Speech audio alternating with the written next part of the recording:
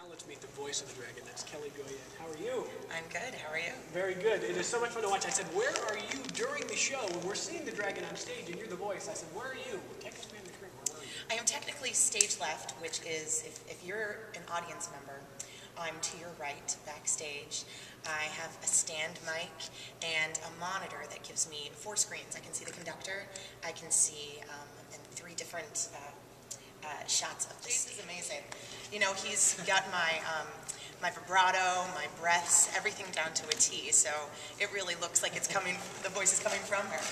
Yeah, that is so cool. And I also wanted to ask you a little bit about the character and the show itself. If people have seen the show, but they're not always familiar with what they're going to see on stage, how's it different? How's it different?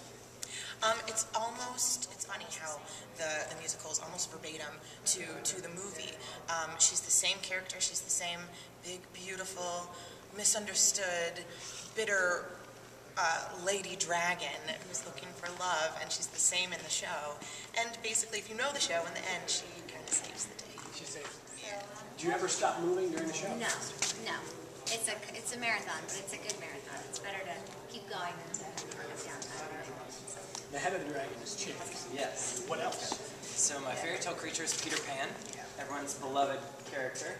I'm also a dulak dancer, a rat tap dancer, a happy villager, a guard. I pretty much bounce and do every little thing that I can. This is Tinkerbell. Excuse me, this is Peter Pan's best. You probably have to be in shape for a show like this. Absolutely. Yeah? You will see most of us in the gym every single day. Before a show, between shows, after a show, whatever it is, just especially with the dragon puppeteers, you have to stay in shape, you have to stay warmed up, really just to kind of be able to do it 8 shows a week. It's a hard job, but we love it. It's so much fun. Rat tap dancers, but I'm also pigs. My other brothers are at home building a house, building normal. But no, I'm wood pig, so that's a lot of fun. Wood pig. Yep, that's me. Kelly, you're the voice of the dragon, and what else? Mama Bear with Willie, who's my papa, my little prop. Mama Bear, and then Mama Ogre at the beginning, so Shrek's mom. Prepare for so many different movies. Oh my gosh. Well, I think the costumes and the makeup really help because they're entirely different.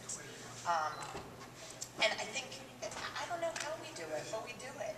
I think, you know, our director said there's a little bit of us in all of our fairy tale creatures, so I think that must stem from, you know, how we are naturally, and then the other stuff is just character work. We're It's kind of like when I get back on stage, it's my only time to breathe. Because it's a show backstage, getting out of the costumes. Yeah. And when you're on, you're like, oh, I don't have to be frantic. I'm going to be this character. You know, it's just really relieving.